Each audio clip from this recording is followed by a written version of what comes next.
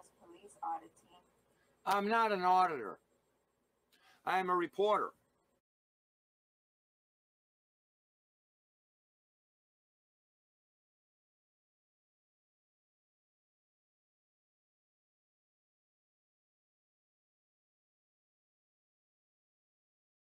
I'm not the one that goes out and risks everything, attempting to discover somebody that is making false arrests.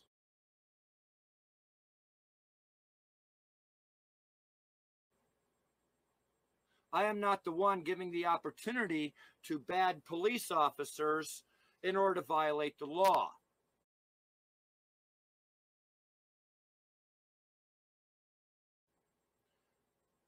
Okay? You see, when the FBI goes in and you're trying to blow up a building or you're trying to sell dope, they will give you the opportunity in order to prove your intent and then arrest you. A lot of people try to walk away. Oh, well, that's a setup. You know, that's entrapment.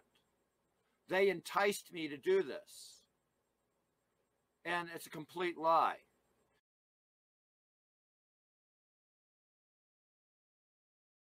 Because these police officers are willingly and knowingly violating the law because they could give a rat's ass, because they're protected. They can do anything they bloody well want to, including arrest you for things outrageous like rape.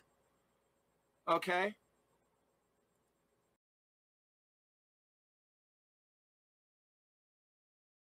Was 40 years old and she was 16.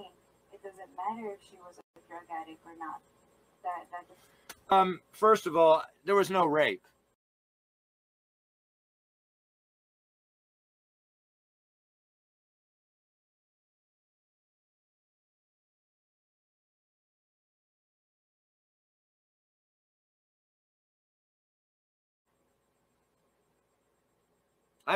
There was never any sex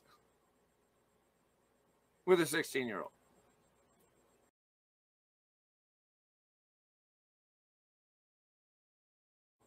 Compare the two reports.